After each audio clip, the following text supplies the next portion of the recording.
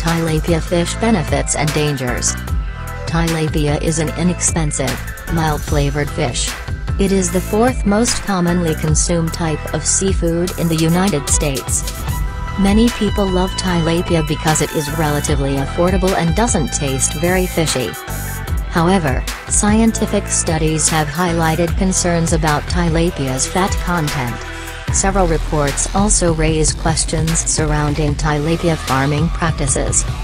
As a result, many people claim that you should avoid this fish altogether and that it may even be harmful to your health. What is tilapia?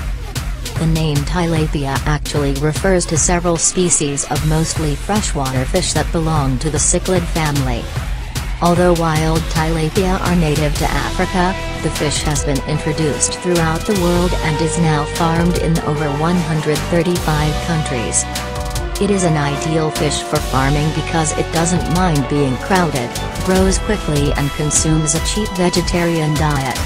These qualities translate to a relatively inexpensive product compared to other types of seafood. It's an excellent source of protein and nutrients. Its omega-6 to omega-3 ratio may lead to inflammation. Reports of farming practices are concerning. Tilapia are often fed animal feces. Tilapia may be polluted with harmful chemicals. The safest way to eat tilapia and better alternatives.